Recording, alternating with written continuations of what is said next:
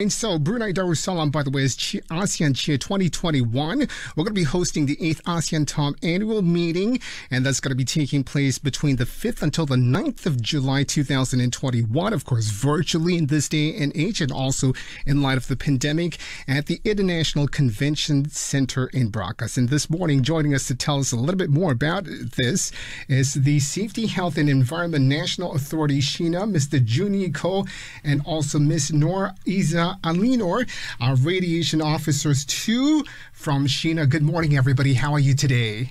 Hello, morning. Good morning. We're feeling excited about this. All right, great to hear that because, this is something that's very exciting that, of course, you're going to share with us more details about. So as we said, it is going to be the 8th ASEANTOM. That's going to be from the 5th until the 9th of July. What is this all about? Let's go to the basics first and foremost. First of all, thank you for having us at Pilihan FM. It is a pleasure for both Iza and I to be here today. So the 5 days ASEANTOM meeting will begin on the 5th July, which is next week, and it will run for 5 days until the 9th of July 2021. So this meeting will be conducted via video conference from the International Convention Center ICC. And this meeting will be chaired by the Radiation Department at Shena with the support from the Ministry of Energy. And all the ASEAN member states, various dialogue partners, as well as international organizations will be in attendance at the meeting. Now, to understand the meeting better, we have to first know what is ASEANTOM. ASEANTOM stands for ASEAN Network of Regulatory Bodies on Atomic Energy, which this network was established in the year 2013.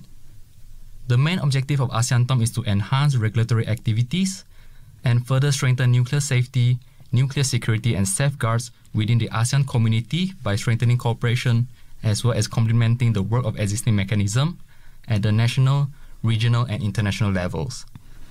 Hence, the annual ASEANTOM meetings serve as a platform for information exchange and discussion among experts and nuclear regulatory bodies on mechanisms that can strengthen our capabilities in ensuring that ASEAN remain a safe and peaceful region when it comes to utilizing nuclear technology. So what do you guys talk about at ASEANTOM then? This is a very interesting topic. Of course, it's not for the typical layman, but we are also curious as well to find out what exactly goes on behind those ASEANTOM as well, those discussions.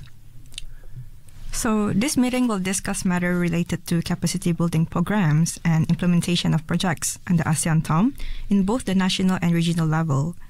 All the outcomes are expected to benefit all ASEAN member states in strengthening nuclear safety, nuclear security, and safeguards in the region. There will be quite a number of discussions that will involve dialogue partners, such as the IEA, European Union, and the Republic of South Korea.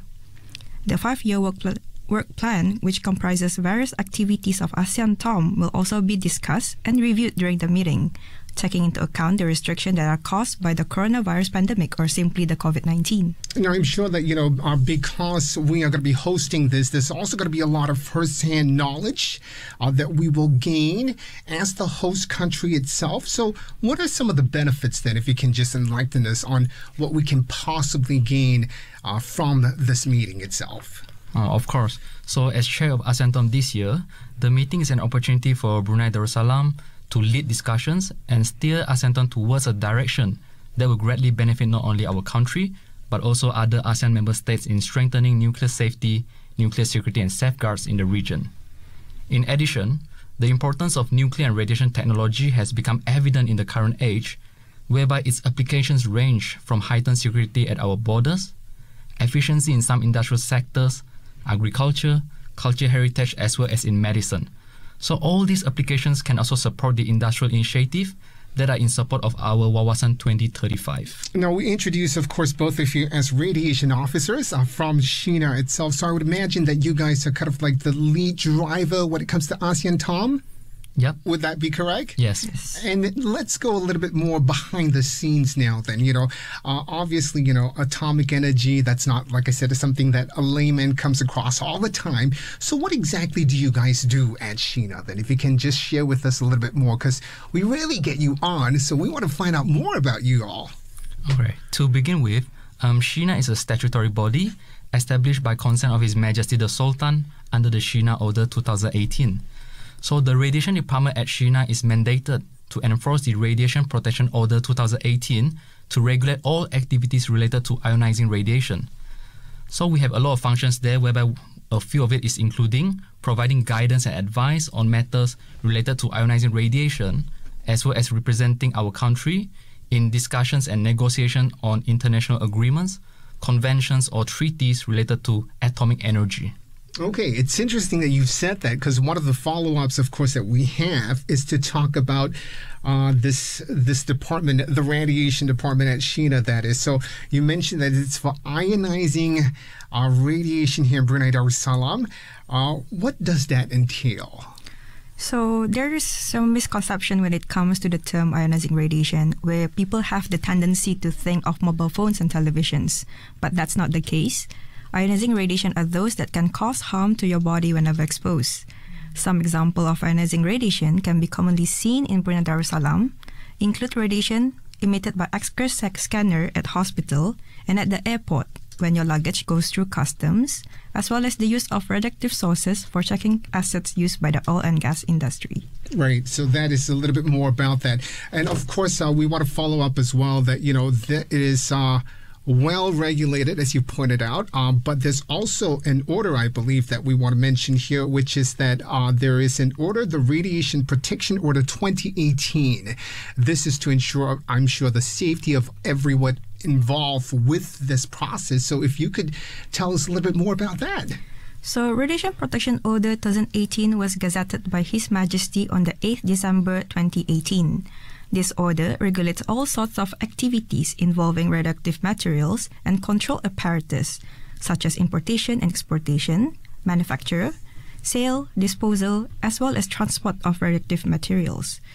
As per Section 5, Subsection 3 of the order, authorized officer, including June and myself, are empowered to enforce the provisions. To share a little bit more on the Radiation Protection Order, the order emphasized that any company or individual dealing with radioactive materials or control apparatus must obtain a license from Shena. It is stated in the order that any individual or body corporate caught breaching the law is liable on conviction to a fine within range of $10,000 and $10 million, imprisonment for a term between 1 year and 5 years or both. So, if they are not complying to the order, it will consider as of an offense.